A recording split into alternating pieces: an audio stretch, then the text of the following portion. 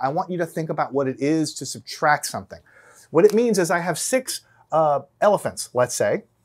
And so I'm going to put a starting point here with 6 elephants. Notice this is 0. 1, 2, 3, 4, 5, 6 elephants. I start with 6. And when I subtract 2 elephants, it means I start with 6 and I go down. So it means subtraction means going to the left by 2 units. So I go down 1 elephant and I go down another elephant and I land on the number 4. So I can kind of change the color of this if you just want to be, you know, a little bit cleaner about it. So I start with 6 elephants, and when I subtract, or $6, and when I subtract dollars, I go down. Subtraction means going to the left on the number line. When I add numbers, I go to the right. If I were to add dollars, I would be adding $1 more, $2 more, $3 more, $4 more. But if I subtract $2, I go to the left, $2. So we already know the answer is 4. I know you know that. I'm choosing a simple problem so that you know the answer already. But this subtraction, I want you to get in the habit of realizing the following. It can be thought of as really addition. So in other words, this subtraction can be thought of as 6 and adding to it something that is a little different. You can be adding -2, right? So 6 plus a -2. I want you to start to think about these two things, how they look so different from each other, but they actually mean the same thing. All right? You already know that starting with $6 and taking away $2 lands on 4, and so the answer is 4. And so before I go any farther, I will just say that the answer to this thing is 4. Now the real answer I want you to write down is this, but it calculates to be an answer of 4. And writing it this way and writing it this way is exactly the same thing. Let's take a minute to understand why this is the same as this. This is saying I start with 6 buffaloes, right, or dollars, and I'm adding to it. But which means I would go to the right, right? But I'm adding debt. Remember, when you think about a negative number, it's debt. It's owing somebody else something. So if I start with $6, right, and I add to it some debt, that means I owe somebody $2. So really the idea of adding a negative number is just adding what you owe to someone else, adding debt. So if I really do have $6 in my bank, but I take on $2 in debt, it's like the $6 I have and the $2 that I owe, they fight with each other. Who is going to win? Well, I have $6, but because I add $2 of debt, that means I really owe $2. So I'm going to take the $2 out of my bank account. And what I'll be left with is $4. That is why this, adding a negative number, is the same thing as subtraction. Because if I start with something and I add to it debt, then I'm literally subtracting that number from what I have because that is what debt is. I must pay all of my debts as soon as I have the money to do it. You should pay all your debts as soon as you have the money to do it. So adding debt or adding a negative number is the same thing as just starting with something and subtracting. And this is really important because when we start to really add and subtract negative numbers, it's going to be very helpful to think of it as adding a negative, as we will get to a little bit later. And so now you should be able to see that starting with 6 and going down by 2 gives you an answer of 4, but also starting with 6 and adding to it a debt would mean that instead of going up, because I would be gaining money if I go up, really I have to go down because I'm adding a debt. I'm adding what I must then subtract away because I owe it to someone. So really, instead of going this way, I really have to go left anyway. So adding a debt or adding a negative number means I have to slide to the left and I land in the same place. That is why this is 4. Again, $6 is what you have. $2 is what you owe someone else. Once they fight, so to speak, whoever is bigger is going to win.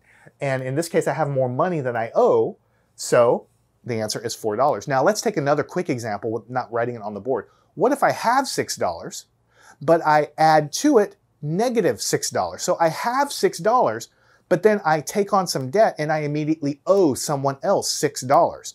They fight, right? The negative number and the positive number, the debt plus what I owe. I have $6, but I owe someone $6.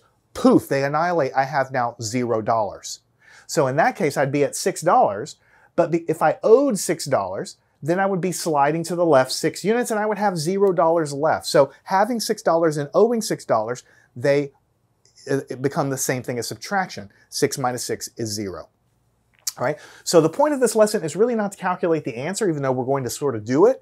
The point is I want you to rewrite in this way. as subtraction being adding the inverse. That's what, by adding the inverse operation, you're adding a negative number. All right, let's take a look at problem number 2. All right, problem number 2, 5 minus 1. Well, first of all, where is 5 on the number line? It is right here, right? And what does it mean to subtract 1? It means I just start here and I go down 1 position because I'm going down. And so I land on the number of 4. So you know, before anything happens, what the answer is. You know, I'm going to put way over here. The answer is actually 4. That's the answer we're calculating, but that's not the point of this lesson. The point is I want you to understand that subtracting a number is the same thing as actually adding a negative 1. When I add a negative 1, it is the same thing as just starting at 5 and subtracting 1 away. Why? Because this represents $5, and this represents that I take on a debt of owing someone else $1, and they fight. Who is going to win? Well, I have $5. I take on a debt of owing somebody $1. So once I pay my debt, what am I going to have? $4. Because usually addition means I go to the right on the number line, but since I'm adding a negative number, I'm adding debt, which means instead of going to the right, I must slide to the left. And I owe somebody $1, so once I pay my debt, I have $4 left. So what you've learned from this is 5 minus 1 is 4, and 5 plus a negative 1 is the same thing as subtracting 1, which is still 4. That is what I want you to know in this lesson. All right, let's take a look at this one. 3 minus 2. On the number line, what does it mean? It means I start with $3, and subtraction means I go down by 2. 1 position, 2 positions. And I land on an answer of 1. So I know that the answer is just $1. Start with $3, take away $2, I have $1 left. But that's really not the point of this lesson.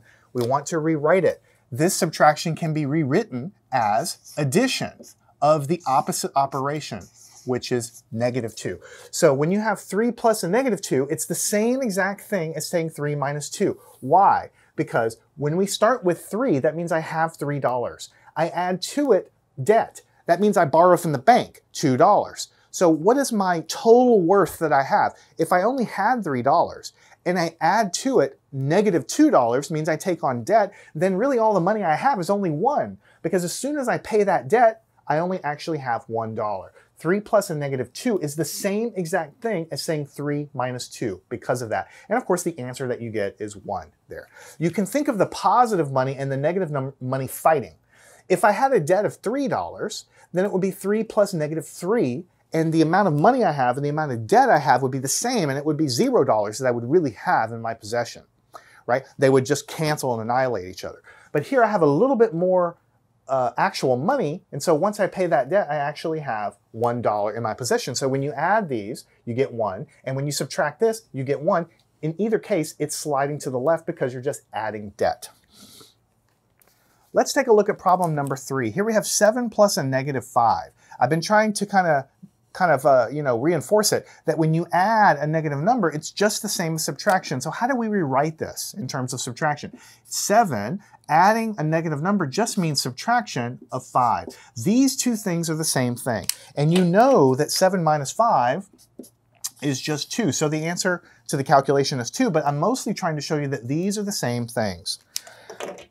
So let's see how that's the case. 7 plus a negative 5 means I would start at $7.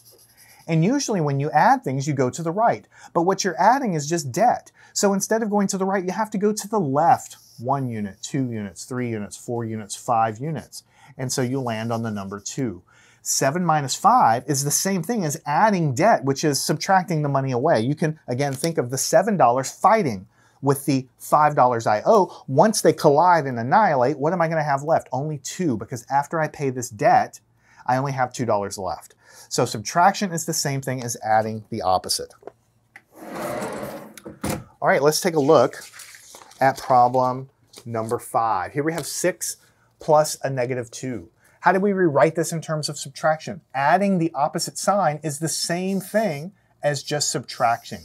So 6 plus a negative 2 is the same thing as 6 minus 2. And you already know that that's equal to 4, right? So let's see how it would make sense on a number line. If I start with $6 and I add to it, usually I go to the right. But since I'm adding debt, I'm not really adding more stuff. I'm adding what I owe. So I must slide to the left, going to the number 4. And so I land on the number 4, and that's why the answer is 4. But that's the same thing as 6 minus 2, sliding to the left and landing on 4. All right, let's take a look at problem number 6. Here we have 9 minus 5. Let's write it in terms of the opposite operation. If we start with $9 and we subtract 5 away, that's the same thing as adding a debt of negative $5, right? And so if I start with $9, then I would start here. And I'm usually adding, which means I go bigger, but I'm really not adding more stuff. I'm adding more debt, which means I must go to the left. 1, 2, 3, 4, 5. And so you land on the number 4. And so the answer to this is 4. But this is the concept I'm trying to get you to see, that subtraction is the same thing as adding the opposite sign, like this. All right, next question. Here we have 8 plus negative 2. That's 8 plus a debt of negative 2. So we're adding the opposite sign, which we now know we can write as subtraction. So it's the same thing as 8 minus 2. So if I have a starting point of $8 and I add to it, normally I'd be going to the right by adding, but I'm actually adding a negative number, which means I'm adding debt. So because I'm adding debt, I really must slide to the left. So really my net worth is really $6, because even though I have $8, I've taken on some debt. So when you include all of those together, I'm really only worth $6, which is the same thing as 8 minus 2. And so that's an answer of 6. All right, next problem. What about 10 minus 8? Well, we're doing subtraction. Subtraction can always be thought of as adding the opposite sign, or adding the inverse operation. So it can be thought of as 10 plus negative 8. Because it can be thought of as, instead of 10 going down by 8, you can be thinking of it as 10 going up by a debt of negative 8. So if I start with $10, usually when I add, I go to the right, but I'm actually adding more debt that I've borrowed to somebody else. So I must go to the left. 1, 2, 3, 4, 5, 6, 7, 8. And the answer to this is 2. And so the answer that you get here is 2. Of course, you already know that 10 minus 8 is 2, but 10 plus a negative 8 is what we're learning here, that can be thought of as subtraction, which is also 2. All right, next problem. Only 2 more problems. What about 4 plus a negative 1? Here we are adding a negative number. When you have 2 signs next to each other that are opposite like that, adding the opposite, you just change it into subtraction. 4 minus 1. These are the same thing. And you already know that 4 minus 1 is 3, but we can think about it on the number line as $4 that I have, right? And I'm adding to it, but I'm not adding more money, I'm adding more debt, which means I must slide to the left. An answer of 3, which is the same as 4 going down by 1 to 3. And then here is our very last problem, 6 minus 5.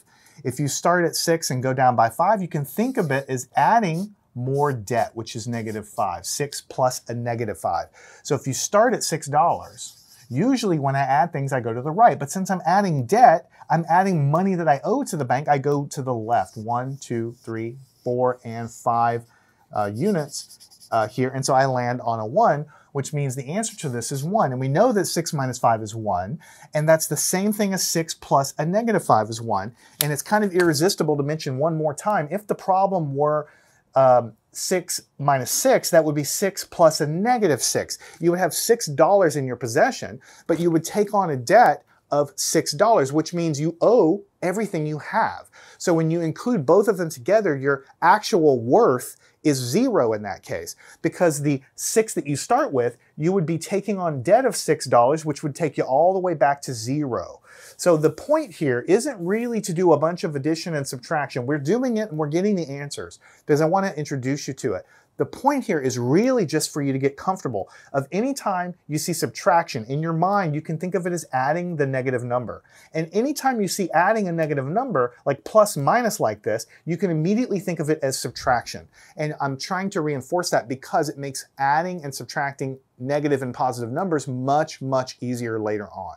So I'd like you to go through all of these, watch it a couple of times. It really, really is important. And then follow me on to part 2. We'll continue building your skills with the idea of subtraction being adding the opposite sign or the addition of an inverse operation as a fancier way to say the same exact thing. Learn anything at mathandscience.com.